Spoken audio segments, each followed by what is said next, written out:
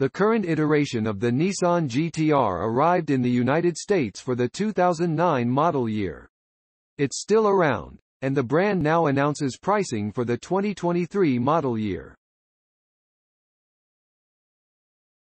There are two trim levels available: Premium and Nismo.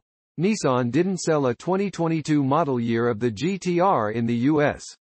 The 2021 Mi version was available through the early part of 2022. This is why the table below compares the cost to the 2021 vehicle.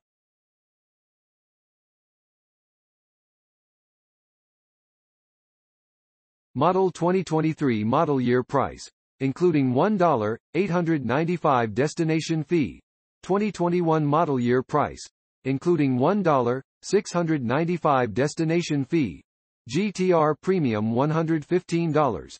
435 $115, 235 GT-R Nismo $212, 635 $212, 435. There are no changes for the 2023 model year GT-R. The model also has a revised suspension, Brembo carbon ceramic brakes, and carbon bodywork.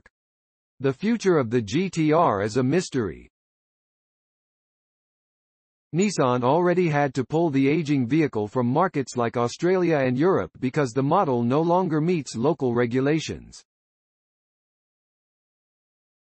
In November 2021, Nissan CEO Makoto Uchida also suggested that the company wanted to electrify the GT-R.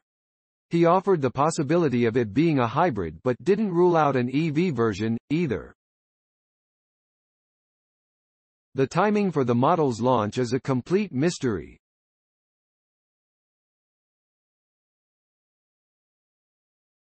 Thanks for watching. Credits to www.motor1.com and Spide Build LLC.